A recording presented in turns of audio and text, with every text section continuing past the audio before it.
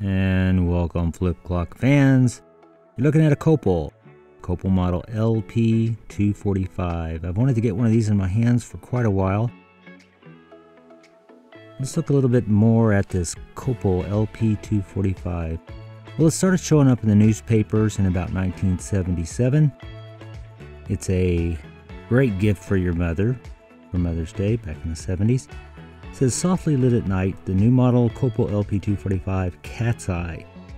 I wonder if that's what they call it. Blacklight illumination controlled by built-in light meter. It's got a photo cell in it. Automatically dims at night, wood grain finish. Available as RP240 in standard neon illumination. It was in the newspapers up until about 1979, and then it kind of disappeared. It was probably a late entry into Copal's lineup because it didn't really show up in the catalogs that I know of.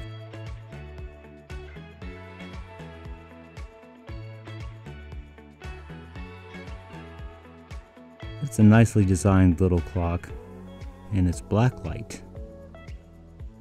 Not only that, it's got some great font there for the digits. It's very unique, and it's got a balanced look. They've put the motor in the back so that the numbers are almost right in the center there. These are subtle and simple changes, but it's a really awesome little clock. We're going to take a closer look at this, and there's the black light. What a great little addition there to the style here of this clock.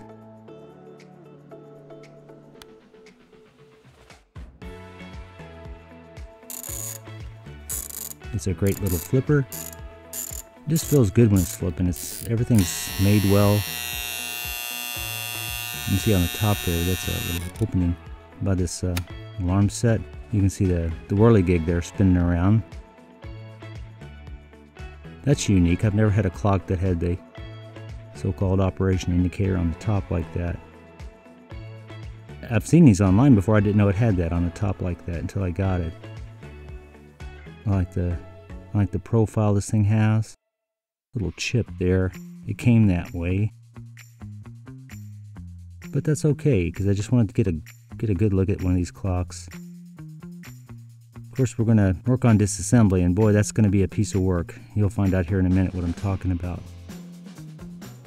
Not just getting these knobs off, but this is your simple standard procedure here. We're going to take away a couple screws there in the bottom, the back there, and just pull off this knob with brute force. The time set has a metal band, and this is just plastic on plastic. Turn the alarm set. And you've got two screws to take out. That's the least of our worries, as you're going to find out in a minute. This clock was put together, I believe, to not be taken apart. There's a trick to it, and it takes me a while to learn this. You're going to see me struggle with it for a little bit here. You know there's tabs in there, but these are tabs on steroids.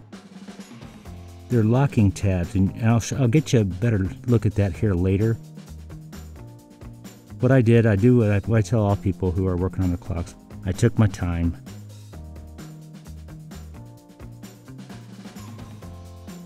We finally did get it apart, so we're going to look at it apart first, and then we'll talk about it more later. So this is the front piece. It's got a kind of a smoky look to it. Probably complements it that way. And there's my crack. It's not too bad.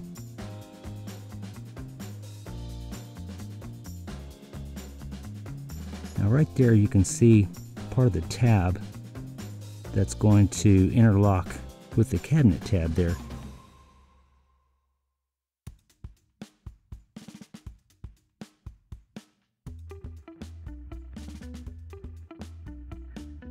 It's not just, and you see that there's no give on the bottom to try to push that in to release it. The only give is going to be right there on the cabinet itself.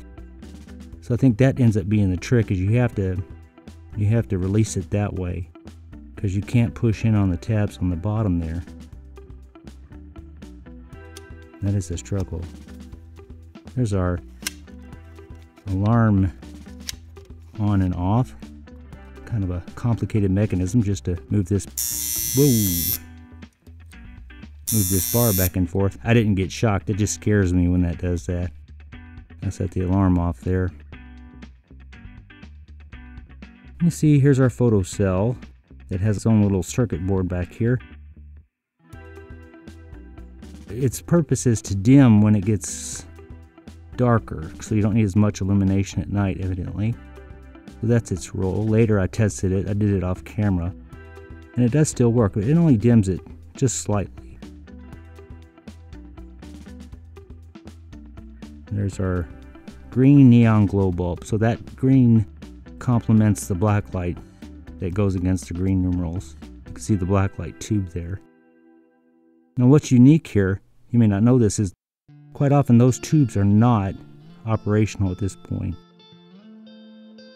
So I'm kind of lucky to have them like that. Now the green neon here, I'm going to replace that. I was lucky enough to get a stock of those.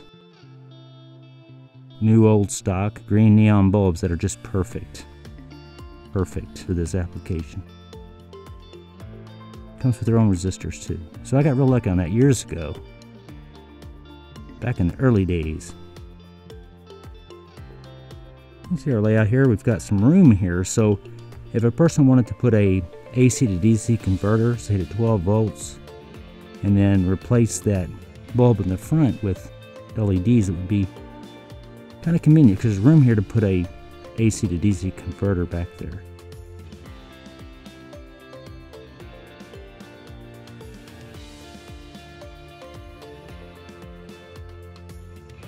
Just kind of giving it a good look over here, thinking about how I'm going to get it back together.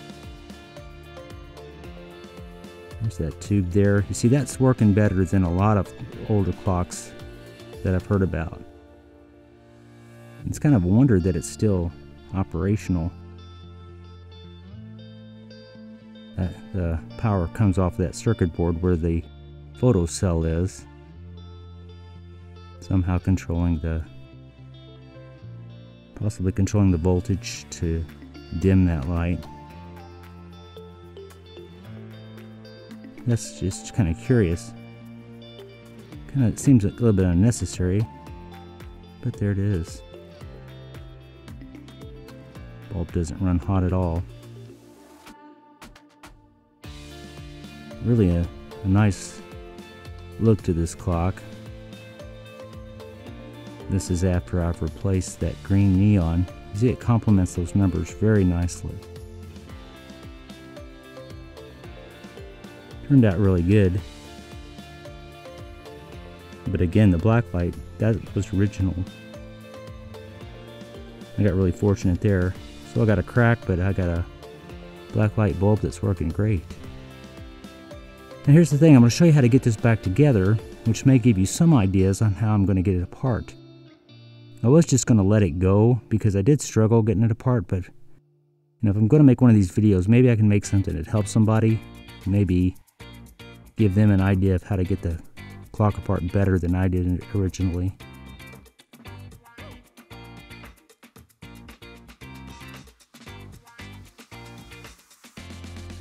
Another thing you got to look at here is that you got to make sure you know which position that's in. It's in the on position, so I got to make sure my switch is in the on position when I assemble.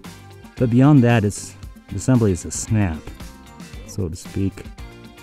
It just lines right up and you just push down. Really easy assembly. I'm taking my time here,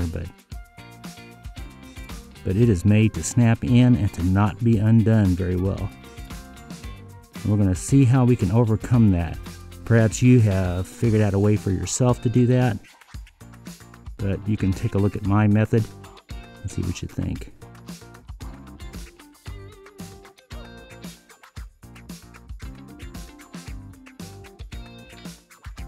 Alright, so we'll take a look at this.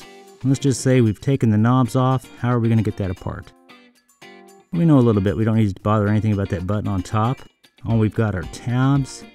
We've got the tabs in the back, 2 in the back, and 1 on each side. And we know they're interlocking. And we know that the only thing that's going to give is the cabinet. So take a look at this and see what you think. So what I'm going to do is just give it a little pressure. That screwdriver is not impacting the case at all, where it's going to mar the case. so it starts, it almost takes the back off by itself. I'm kind of working it around. And what you may not know is this side is the problem child. This is the one that's going to hold back and try to prevent you from getting it apart. I thought of a lot of different ways to do that, but this is what I came up with.